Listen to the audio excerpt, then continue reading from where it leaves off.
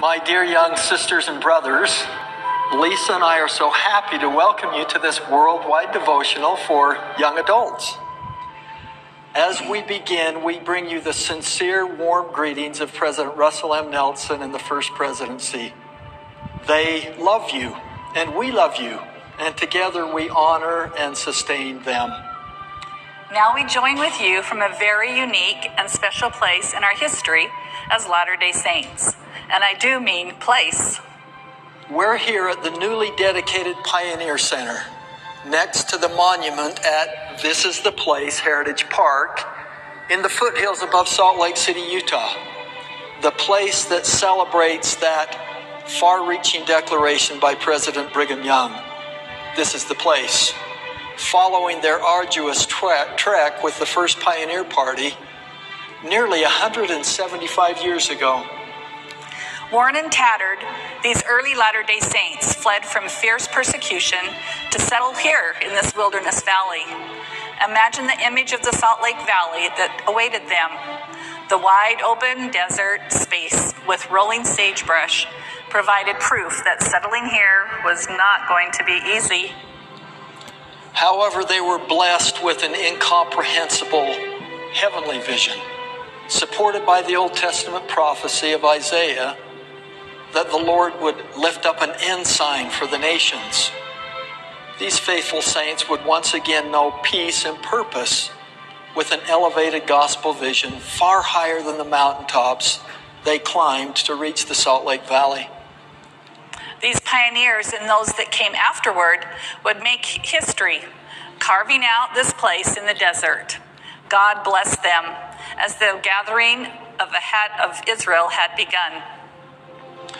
Even today, that same pioneer spirit and vision can be found in Latter-day Saints everywhere in the world. Just a few weeks ago, M. Russell Ballard, acting president of the Quorum of the 12 Apostles, dedicated this new Pioneer Center. Here, people and families could come and absorb the monumental achievements of early Latter-day Saints in the face of rigid hardships. The odds were stacked against them. The pioneers called upon the Lord day and night as they forged ahead to grow food, steer water out of the mountain canyons, build homes and shelters, schools and meeting houses, and even a temple. It's almost too much to contemplate what they did. Divine vision instilled by the Lord upon living prophets, blessing the lives of his elect children to bring about his purpose.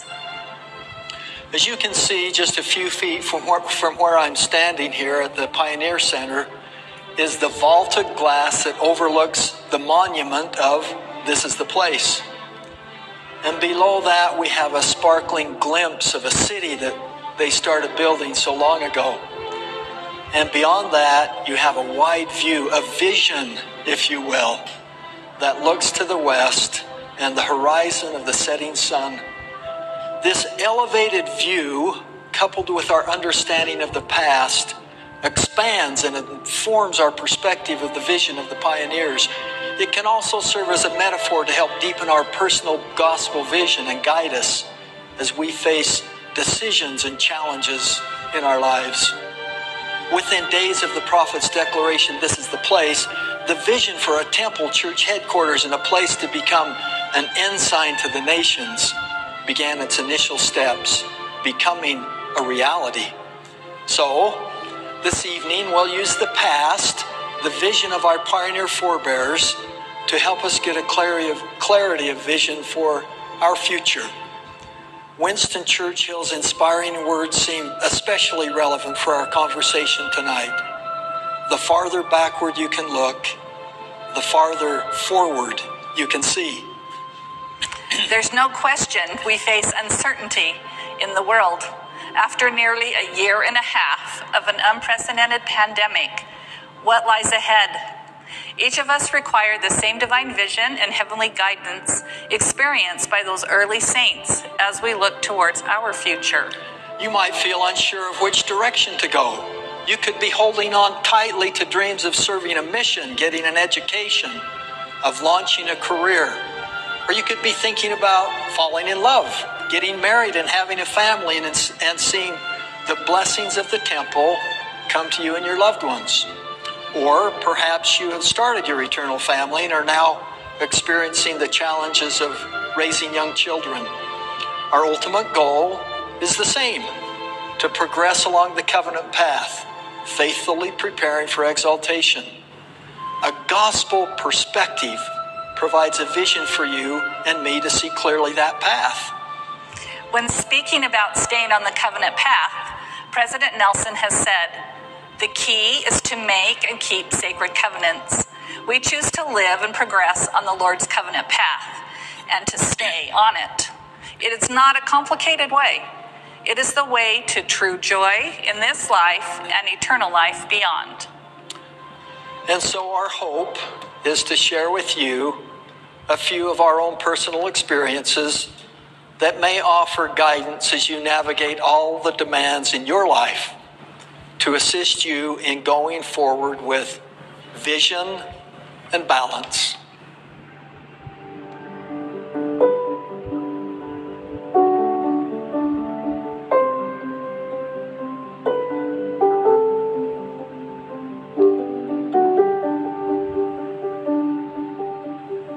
Come, ye saints, no toil nor labor fear, but with joy win your way.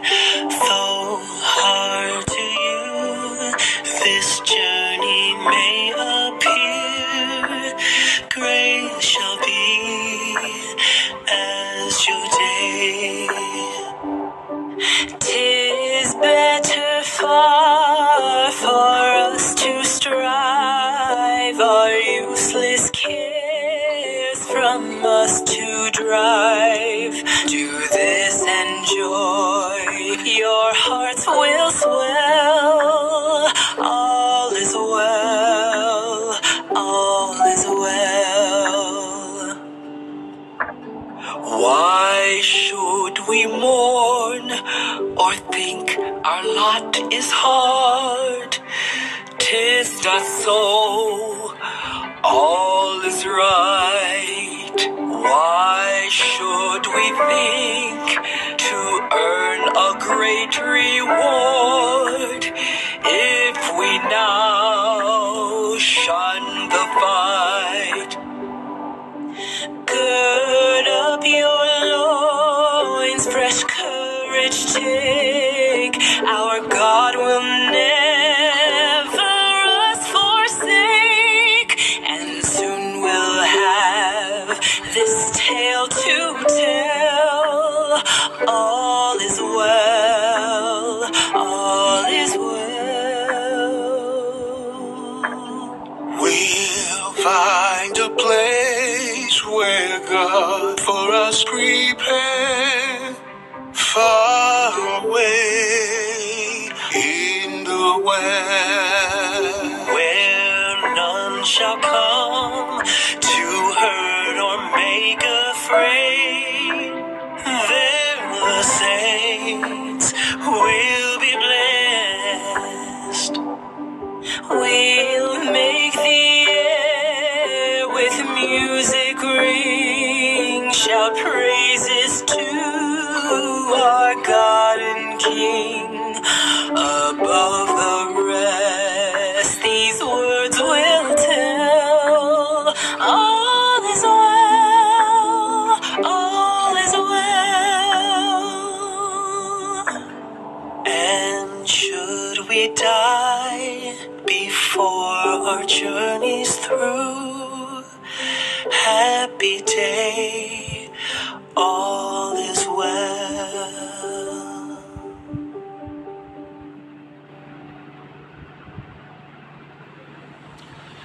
Happy day, all is well, is in reality a remarkable vision statement from the early pioneers. Their vision that all is well in the midst of challenges and afflictions was possible because of their gospel perspective. We could spend an hour speaking about vision, which some characterize as the art of seeing things invisible to others. This leads to a question that you will all ask yourself at one time or another. What do I currently see for myself in the years ahead? Where have I been, and where am I going? Sometimes we just need to realize that with a gospel perspective and the gift of the Holy Ghost, we have a greater vision of what is possible. Such is the case as you have launched yourself into your current educational or professional endeavors, even though you are still likely feeling your way. Now, I found myself in this place in my early professional career. I began my professional life with a childhood friend starting a business as university students, importing giftware from Asia. Over the next 30 years, our enterprise changed completely and grew significantly in scale. A question often asked of us was, when you started your business, was this in your vision? Well, the short answer is not completely. You see, vision needs to be adjusted regularly and routinely, starting as a small importer of brass giftware and then growing to become a large provider of fitness products required a lot of luck and adjustment to our vision in between. And so abandoning and creating a new plan, reinvention and adjustment is really a strength, not a weakness. However, this is where we point out the significant advantage we share in finding our vision. Because you have a knowledge of the gospel, just like the pioneers, you are blessed with a gospel perspective. Your advantage is to see your mortal journey with a view that is literally heavenly. An eternal or gospel perspective provides helpful clarity that others do not enjoy, even in temporal matters of education and profession. We'd like to attempt to demonstrate this with images rather than words. So we ask you to look at this picture. Now, what do you see? Do you know what this image portrays? Now, does this new perspective help give you clarity? Is this all there is to see? What do you think? Let's take a look at the sequence as it unfolds. So watch closely.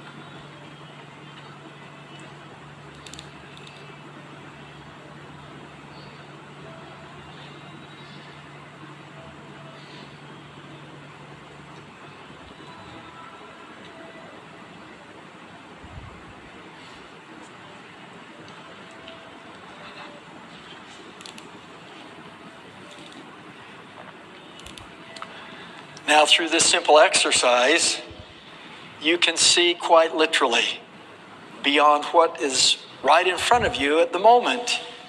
Your vision is enhanced the further out you go. A wise and familiar adage in Proverbs states, "Where there is no vision, the people perish." This true principle was further described in our day by President M. Russell Ballard when he said, "Those who accomplish the most in this world are those with a vision for their lives." How true that is. Our spiritual vision, which comes from our gospel perspective, provides insight to all of life's priorities. It allows us to align those priorities and keep them properly balanced. This is why we see a very close connection between vision and balance. I'd like to share you the principle of balance by relating a personal experience that I had. A friend of mine, renowned in his profession, also happened to be a skilled and experienced helicopter pilot. On a warm fall day, he called and told us he was flying to Salt Lake City and asked my business partner and I if we'd like to be dropped off at a mountain property en route. Well, to get there by truck would take over 2 hours. By helicopter, it would only take us 15 minutes. So we decided to go. It was a beautiful day to be flying. We could see the colors of the fall leaves as we began to land. We were less than a minute from touching down when the tail rotor of the helicopter malfunctioned. This sent the helicopter into an uncontrolled spin. These were dire circumstances. Fortunately for us, the pilot's training in emergency landing protocol was almost instinctive to him. He knew if we landed nose first or on the helicopter's belly, we would not survive the landing. In the midst of the uncontrolled spinning, he skillfully turned the helicopter on its side, and we crashed to the ground. Fuel was leaking, and fire was coming from the engine. But he was able to turn off the engine, and we were able to exit the helicopter without explosion.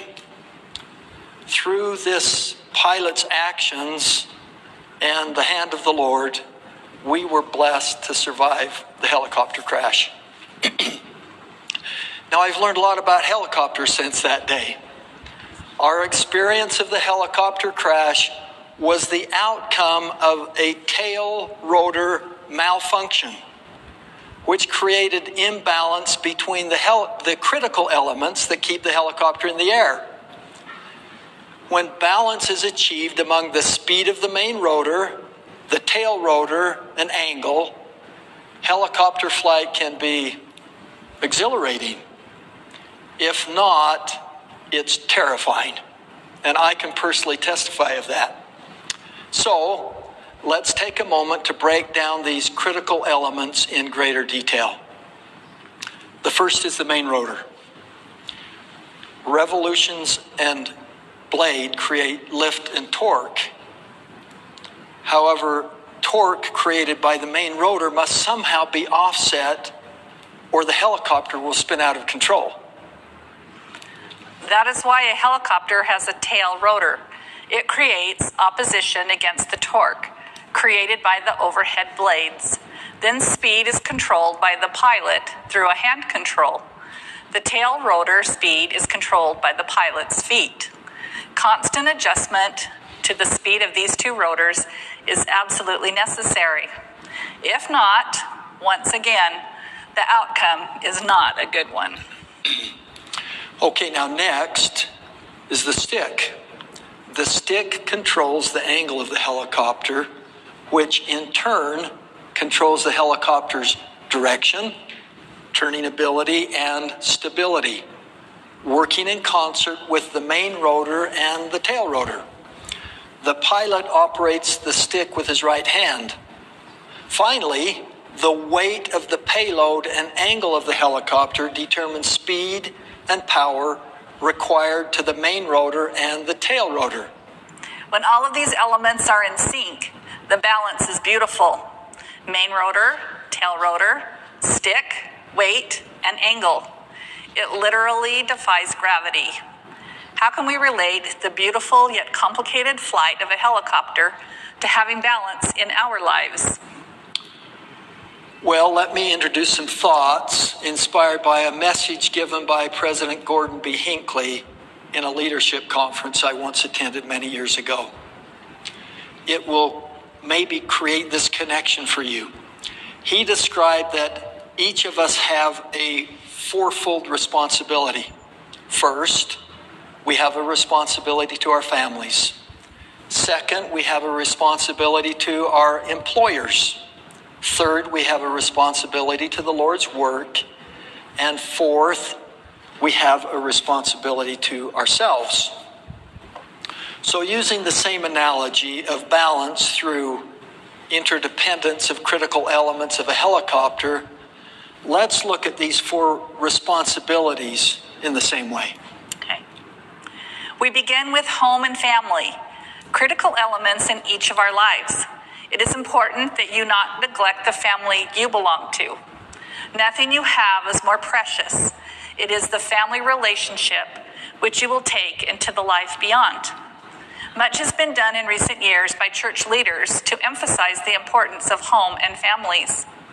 Recent guidance with respect to the new balance between gospel instruction in the home and church and the adjusted meeting schedule are a great indication that home and family should be considered the main rotor in our lives. President Nelson challenged us to diligently work to remodel our homes into a center of gospel learning. As we do, he promised that over time, your Sabbath days will truly be a delight. Your children will be excited to learn and to live the Savior's teachings, and the influence of the adversary in your life and in your home will decrease.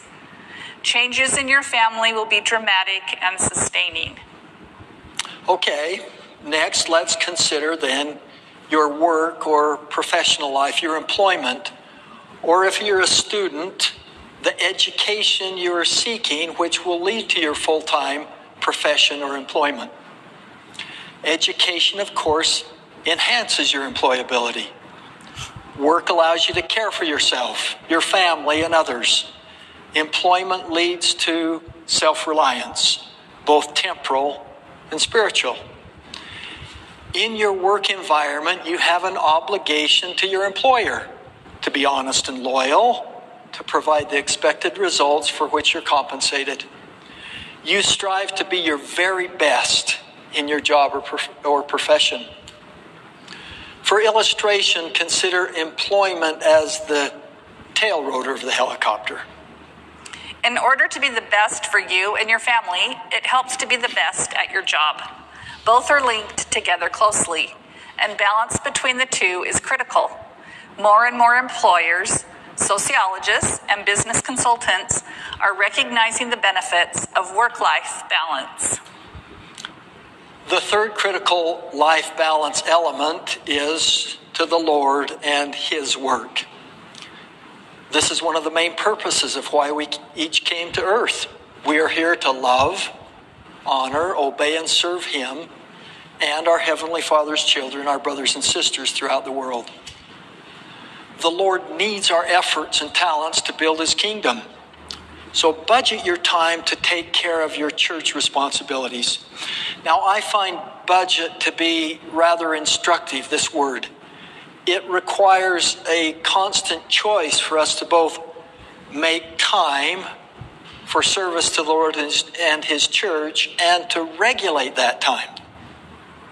Lay leadership and service are two of the distinguishing elements of the restored Church of Jesus Christ.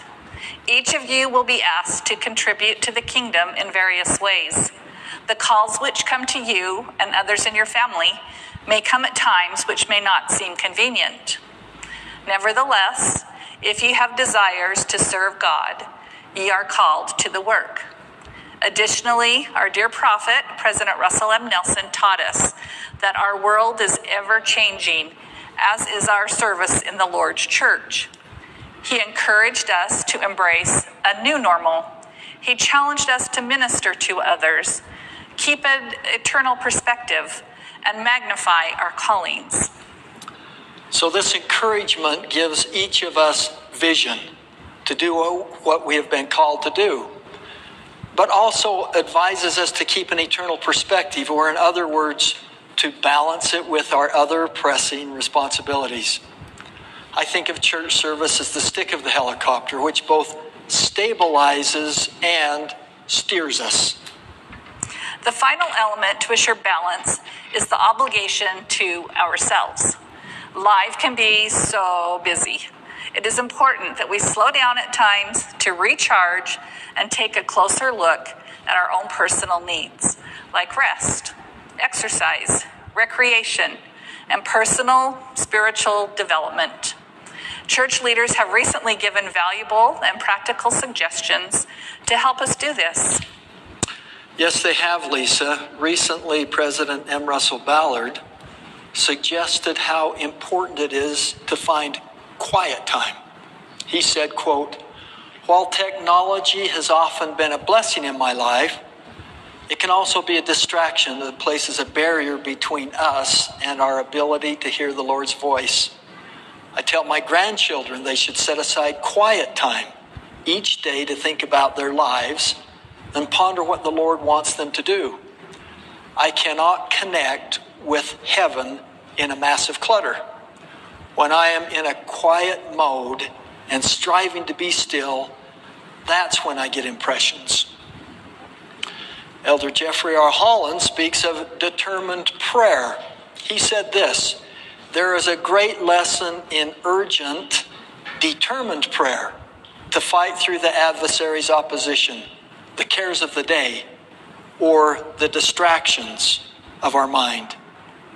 Sister Jean Bingham, Relief Society General President, described 3 elements to help ourselves that are each very valuable. First, she invites the Spirit through the Scriptures. She says, one of the first things I do in the morning in order to have the Spirit is read the Scriptures. It helps me have the right frame of mind so that I can receive revelation. Her second element is temple worship, another marvelous way to be able to hear the Savior's voice. It comes to me more clearly as attending the temple. Sometimes when I am sitting in the temple, I will receive an answer to a prayer, or something will come to mind while I am sitting enough to listen to the Spirit. Third, she says, music helps me hear the voice of the Savior. I love hearing the hymns, even if I just hear instrumental music without the words. I know those words because I have sung them for so long, so they come to my mind. It seems to me that taking time for ourselves is often the most difficult, and yet it is very important. I've heard it described as pausing long enough in the busy work of sawing to sharpen the saw blade. Remembering we have responsibility to ourselves and integrating that step by step into our lives will be a blessing. I have found that as I develop myself physically, emotionally, and spiritually, not only does it bring a great benefit to me personally, but it allows me to nourish my family and friends. Look how smoothly these 4 facets of our lives run, if executed with vision and balance. They go together so well, don't they? They really do. Now, even as we speak about balance in these different aspects of our lives, we need to even put this in the right perspective. Elder Bednar summarized this in a very pragmatic way in a recent social media post. He said, quote, "Sometimes we reflect on all of our responsibilities at home, school, work, and church, and wonder how we can achieve a balance among the many competing demands of our time. Instead of driving ourselves crazy trying to do everything at the same time, we should identify the few fundamental things that are our highest priorities. We can then strive to give each of them the attention they need one at a time." Lisa, this reminds me of a very memorable experience with my father. I was a young father, a newly called bishop, with a demanding, growing business. One night I walked in late to a family birthday party. Our children and their cousins were all over the place. But I walked into the house, disengaged, and went and sat in the corner of the room, laboring over my worries of the business affairs of that day and what was happening in the ward. My father came over to me in an uncharacteristically stern voice and said, "Gary, what are you doing?" Well, when I told him of all my worries with all my responsibilities at church and work, I was certain he'd be very sympathetic. Well, he wasn't. In fact, he sat down next to me and told me he was worried about me and that I needed to make some adjustments so I wasn't so disengaged with my family when I was with them. You remember this, Lisa? I remember it very well. He said, when you're at home, make home the priority, not church and work. When you're at work, choose to make work the priority, not home and church. When you're at church, choose to make that the priority, not work and home. Now, this counsel was challenging to integrate, and even now I'm far from perfect, but it really helped me.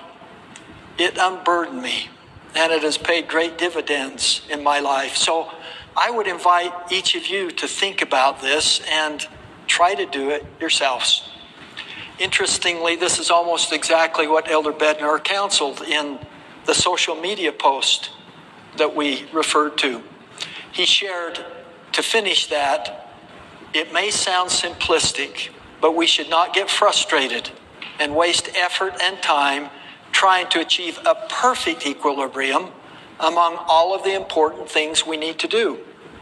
As we pray sincerely for God's help to identify what matters most, He will guide and assist us to focus our efforts day by day. Well, now I have a bit of bad news to share. If you follow this counsel and move forward with balance and vision, you will most likely still have a few failures. You're going to take a few scrapes and bruises. There may be times when your vision seems obscured by a foggy path, or you may lose your balance. But here is the good news. You are sons and daughters of a loving Heavenly Father. The Scriptures teach us, "For God hath not given us the spirit of fear, but of power, and of a sound mind." And don't forget this important counsel from the Lord Himself. "Wherefore, be of good cheer, and do not fear. For I, the Lord, am with you, and will stand by you."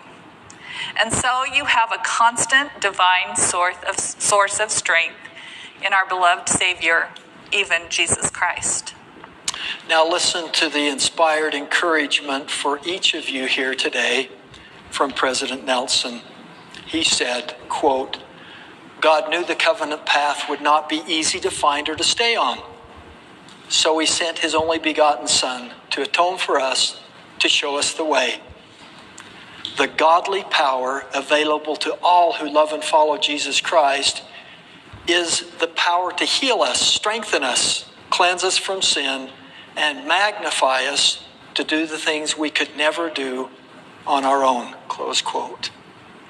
Let the knowledge of who you are and who is on your side help you live your life with clear vision and steady balance.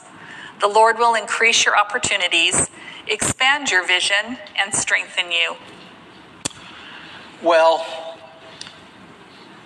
it's been wonderful to be with you tonight, and we'd like to close now by expressing our gratitude and extending an invitation to each of you and offering our testimonies. I invite you to first consider how your gospel vision assures and confirms your identity as a daughter of God and a son of God. Second, consider how you address your fourfold responsibility to home and family, to education and employment, to the church, and to yourself. Now third, I invite you to find a quiet place and write down some impressions that you have felt during this devotional. Remember, as members of the Church of Jesus Christ, each of you are gifted with the companionship of the Holy Ghost. As you act on the invitations from Elder Stevenson, don't forget about the pioneers that came before us, those who we spoke of, who settled this valley, as well as those in each of your respective families and home countries. Their pioneer spirit, an example of doing hard things, can give you the confidence to do hard things as well.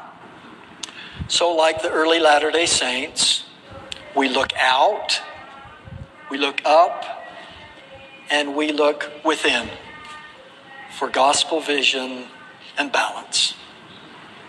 I offer my testimony that you can obtain that perfect brightness of hope, that Heavenly Father knows each of you by name and that he loves you. I offer my witness of Jesus Christ as the only begotten Son of the living God. And I do so in the name of Jesus Christ. Amen. Amen. Thank you, Lisa. I offer my testimony and witness as well to you, our young, beautiful brothers and sisters. I bear my testimony that we are children of loving heavenly parents, that Heavenly Father loves you. And the doctrine of the Father is that he desires all of his children to return to him. Now, this doctrine is enabled by his Son, our loving Savior, Jesus Christ. It is through his atonement that we are able to return to the presence of our loving Heavenly Father. I offer my witness of that to you. I offer my testimony of Jesus Christ and of his sacred role as our Savior and our Redeemer. And I do that in his name, Jesus Christ. Amen.